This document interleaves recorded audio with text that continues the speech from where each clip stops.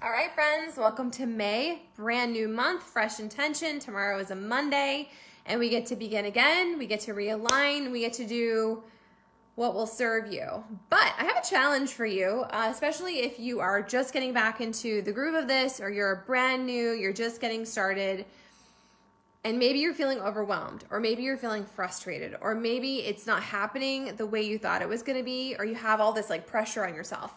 If that's the case, I am challenging you to have no weight loss goals this month, okay? I am a big believer that if you come to this journey and it's all about a number and it's all about a size, it will rob you of your joy, and you'll get almost obsessive and compulsive around your journey, which defeats the entire purpose of this, right? Because this is about you designing a journey that you can live on forever. It's not a diet, it's not a quick fix, it's not a done in 30 days sort of thing. This is your life that you're living, and I want you to figure out hacks around how to make healthy habits your norm, okay? So if you have been focused on a number or a size or a weight loss goal, and you're not feeling good, or you're not seeing results, I want you to put those goals in a box outside the door of the month of May, okay?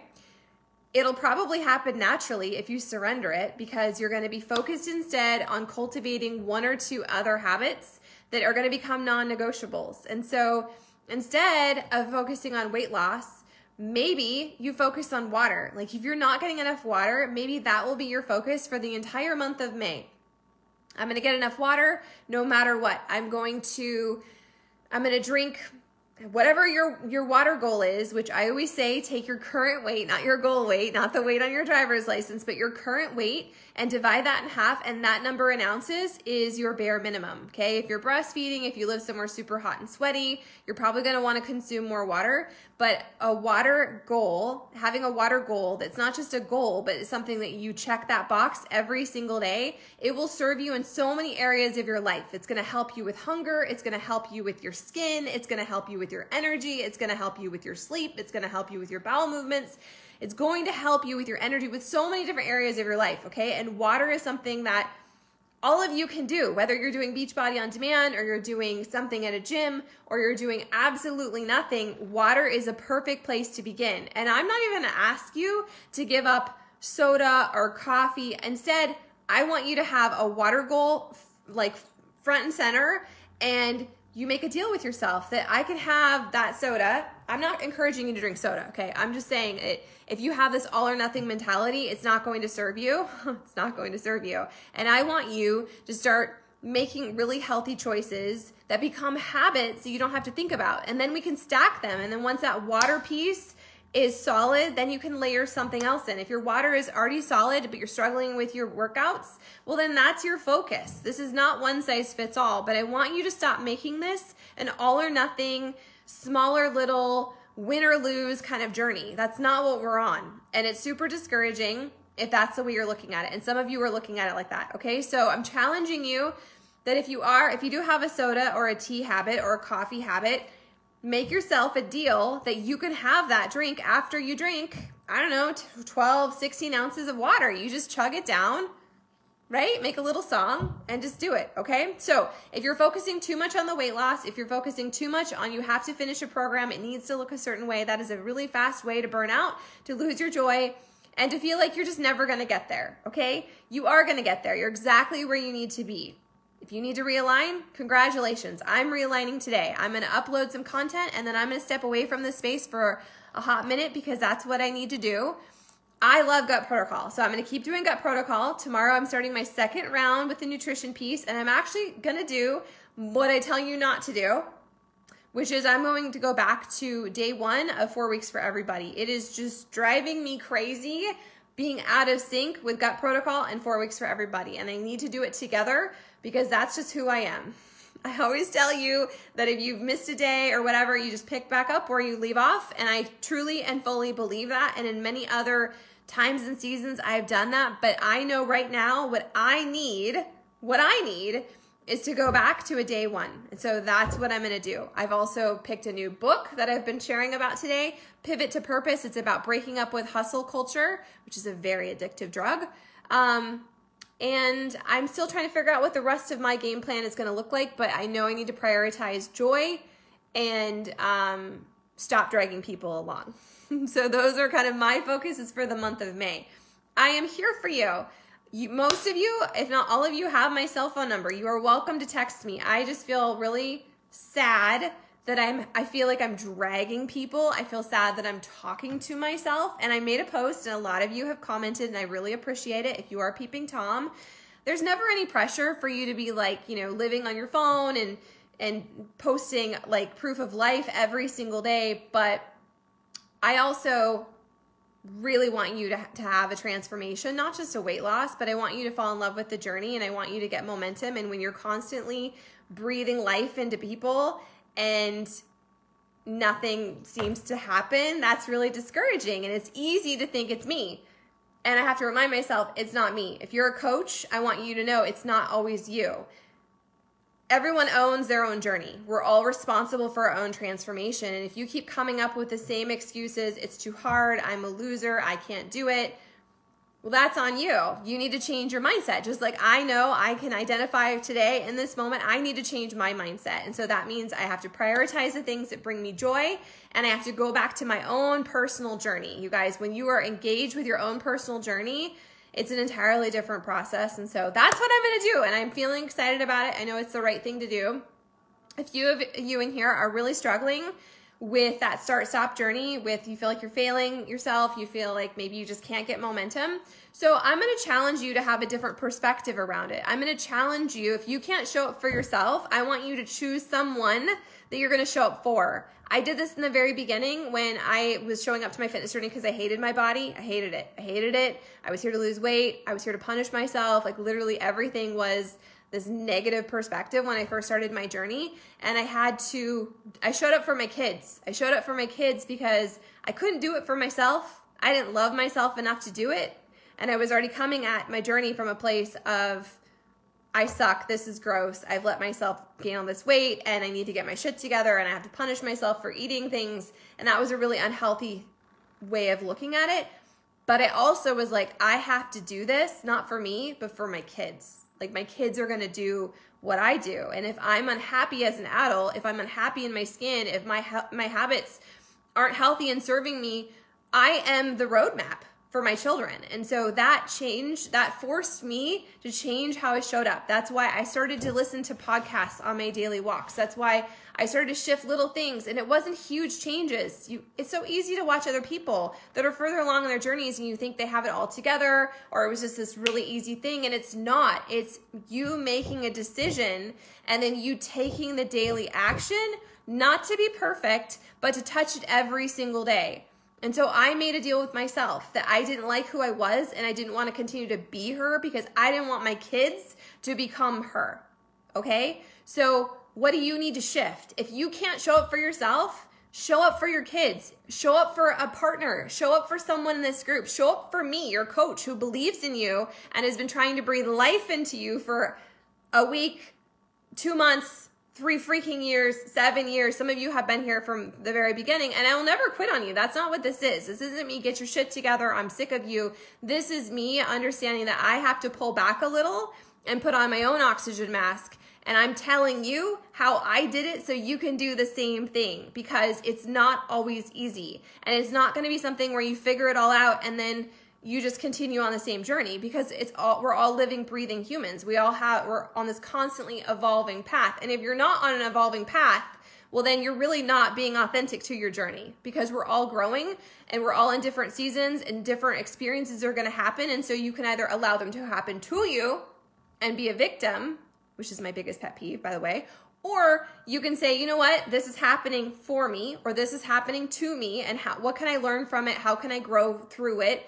It's a gift, right? So if you can't show up for yourself, but you really, really do want to change, you're not just offering lip service, then that's what you do. You pick a person that you're going to show up for, and you're going to touch it every single day. You're going to choose what you're going to commit to in the month of May. Maybe it's your water. Like I said, maybe you are going to do gut protocol. Maybe for you, you just need to have daily movement. Maybe it's the daily mindset. It's not all the things. I don't want you to do all the things, because if you are at a day one place, that is the fastest way for you to lose your joy and become totally overwhelmed. You know what you need, and you know where to find me. And I need you to dig deep and just to take the little bit of action every single day. Make it a non-negotiable that you're going to touch it. I talked about this yesterday, where with my mindset work, like even on the days where I don't want to, I don't feel like it. There's so many things I don't feel like doing every day. It's not easy for me. Some things are easier because I've made them a non-negotiable habit, and I've taken the daily action where now I feel weird if I don't do it, right? But it's just that I promise myself I'm going to do this one or two things, okay? That's what I'm asking you to do. I promise myself I'm going to do these one or two things in the month of May, and I'm going to actually give it a fair chance, and I'm not going to quit on myself, and I'm not going to hold myself to unrealistic expectations, okay? So if it's water and movement, then how much water do you need to drink, and how are you going to get the water in? I've shared my trick where I fill that big ball jar every single night before bed or first thing in the morning. I actually still need to fill it. So I'm going to have bonus water today. And then as I go through my day, I top off my water bottles. Or if I'm traveling, I make sure I have enough water bottles so that I know I'm getting that much water in. It's not hard. It's just a decision. And so for me, the water is something where for a long time, I had water goals, and then I wouldn't drink all the water, and then I felt like crap the next day. And I finally connected the dots that I was just dehydrated. I wasn't tired. I wasn't hungry. I wasn't constipated. I just was dehydrated. Hashtag duh. What an easy, free freaking fix, right? So what is your non-negotiable? Pick one or two things, okay? And if it feels impossible to do two things, then you start with the water. You don't even have to replace anything. You're just adding in the water, and you connect the activity. So if you want to cut back on soda, but you can't give up soda, you can, you just don't want to, and that's okay. Meet you where you're at. You're going to drink 12 16 ounces of water, chug it before you have the soda, and see if that craving is still there. If you are struggling with limiting self-belief and shitty self-talk, then your focus needs to be personal development. Maybe it's a podcast, maybe it's an audiobook. I don't know. I've been really struggling sitting down and reading, and I haven't been as consistent with my personal development, which is why we're having this conversation, which is why I made those posts, which is why I am in a season of burnout, because I wasn't taking my own advice and I wasn't putting on that oxygen mask, even if it was 5 minutes a day, which seems like it would be nothing, right? It's like that's too little to make an impact, but it does make an impact. Every action you choose to take and every action you choose not to take, every thought that you cultivate, I can do this, I am worth this effort, I'm proud of myself for showing up today. Every thought you think, it adds up, you guys. All of this is the compound effect. It's not all or nothing, it's not hit or miss, it's just you making a decision what you need to do, what will serve you, not what Sarah thinks you should do, not what so-and-so is doing on social media, but what do I need? What do I need this May? Do I need to focus on my nutrition? Do I need to focus on my self-belief? Do I need to focus on just like moving my body for 5 minutes every single day? Even if that means you push play on your workout and you march in place, that's you showing up. That is you choosing your journey. That is you proving to yourself that you're capable of taking the action and getting the results. And when you do that long enough, when it compounds, it becomes easier. And before you know it, you're an entirely different version of you. I'm an entirely different version of me than I was when I began. You would not even recognize me.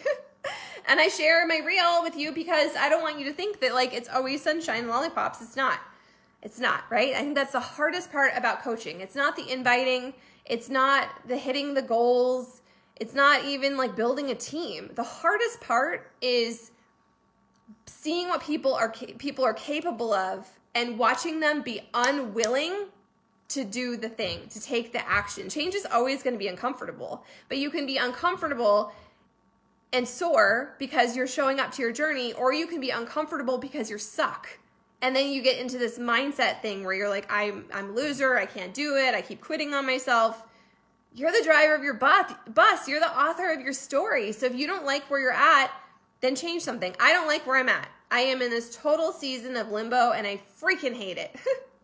I don't know where we're going to live next in 6 months. I don't know what the goal is. And I am a planner and it's eating at my soul. So I'm going to stop thinking about that and I'm going to be in the moment and I'm going to control my controllables. I'm going to start day 1 of Gut Protocol tomorrow. I'm going to pair it with day 1 of 4 weeks for everybody. Even though I'm almost 3 weeks in, I'm going to go back to day 1 because that's what I need. And your journey doesn't need to mirror mine. You don't need to do what I'm doing. You're always welcome to follow along. You're always welcome to link arms with me, but this is your journey and we're in different seasons and we have different needs and it's okay for your journey to look differently. It's okay for it to take as long as it needs to take, but it is not okay for you to continue to quit on yourself. It is not okay. It's not even okay for you to ghost me all the time. I'm tired of that shit. Don't tell me you need help and then not reply to any of my messages. So anyway, I'm done talking to you. I hope that some part of that resonates with you. If you have these really big goals, I want you to have big goals.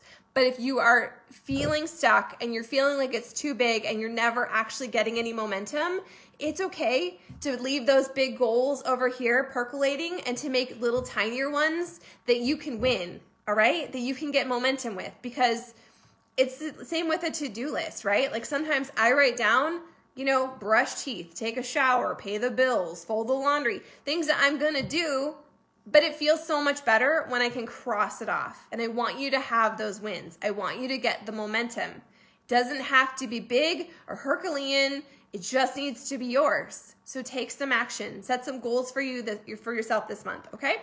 All right, I'm gonna get off here and I'm gonna upload all the May content. And I'm going to schedule a few posts and we're going to let it roll. And we'll see how you show up. We'll see how I show up. I'm not quitting anything. That's not what any of my posts have been about today. It's just about, it's okay to struggle and it's okay to be authentic and it's okay to say, I need this. And I think I've always had this group as kind of like, just come as you are. But I need you, if you're on the journey, to show up for me because you're my accountability partner. I'm not this like have it all together coach.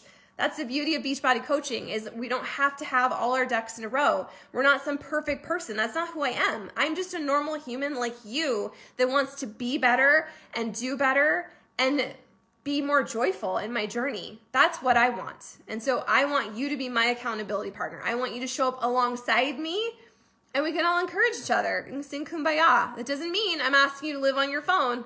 Doesn't mean I want you to be a carbon copy of me. It just means I want you to be engaged with your journey, whatever that freaking means for you. Okay? Okay. Good talk. So, May, you don't need to have a weight loss goal. You don't even have to have a finish a program goal. You just have to have a couple goals that resonate with you. They're going to move you closer to that next level version of yourself, because it's those teeny tiny baby habits that we start to make non-negotiables, and then they become your reality, and then they're your habits, and then you can start to compound that, and you can start to get even more wins, and you can start to feel even more proud of where you're at in your journey.